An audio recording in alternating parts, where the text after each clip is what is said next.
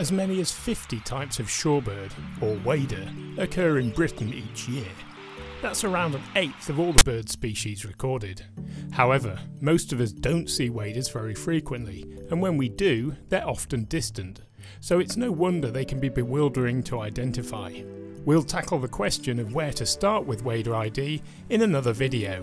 Here we'll look at a species that regularly causes identification issues, Ruff.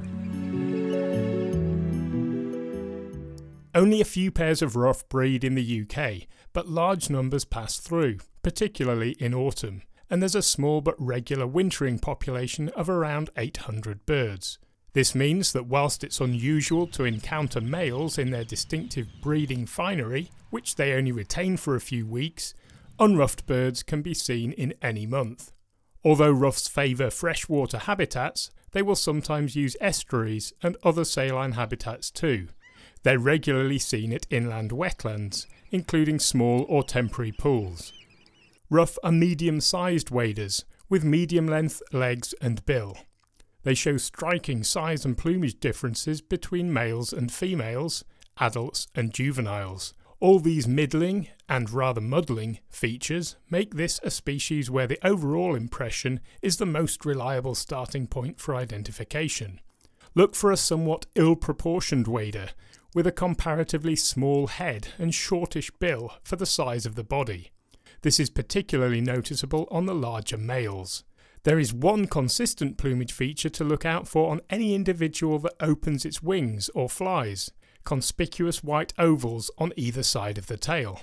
Ruff also have narrow white wing bars, though this is shared with several other medium-sized waders, including golden plover and knot. Take every opportunity to study Ruff alongside other waders. Compared to redshank, Ruff is larger bodied and smaller headed, with a shorter bill. The bill is slightly down-curved, which not only differs from redshank, but also all the other shanks and tringer sandpipers, including wood sandpiper.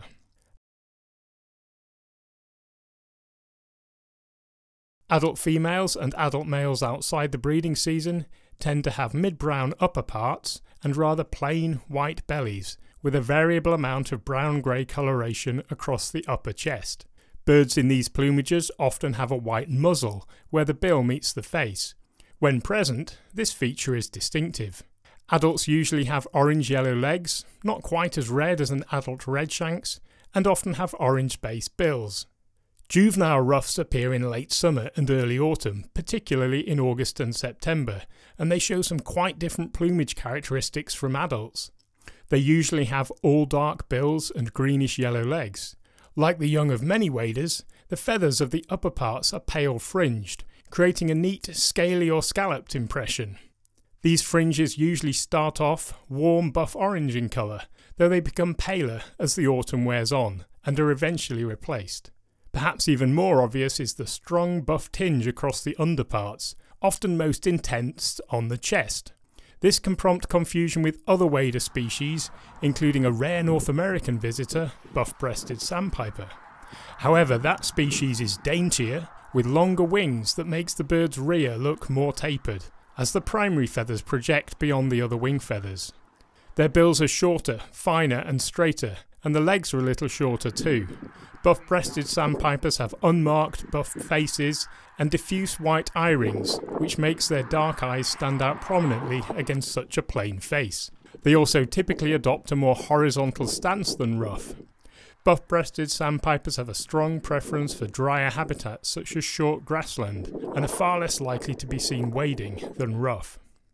Pectoral sandpiper is another scarce wader for which small juvenile ruffs can be mistaken. Like the previous species, this sandpiper has long primaries that stick out beyond the other wing feathers at rest. As their name suggests, the area of buff coloration across the chest is sharply cut off from the white underparts, unlike Ruff, and this is further enhanced by neat streaking as far down at the chest as the cut-off line.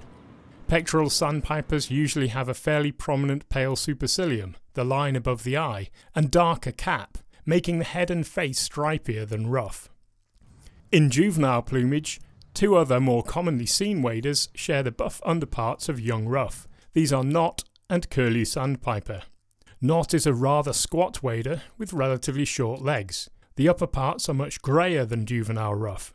Like pectoral sandpiper, both knot and curlew sandpiper usually have a prominent supercilium, creating a more stripy face pattern.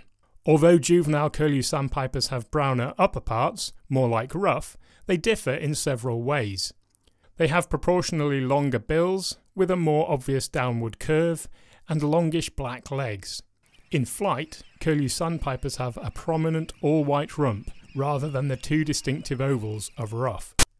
Unlike many other waders, ruff are largely silent away from the breeding grounds, even in flight, so if a wader you think might be a ruff flies off calling, it's almost certainly another species.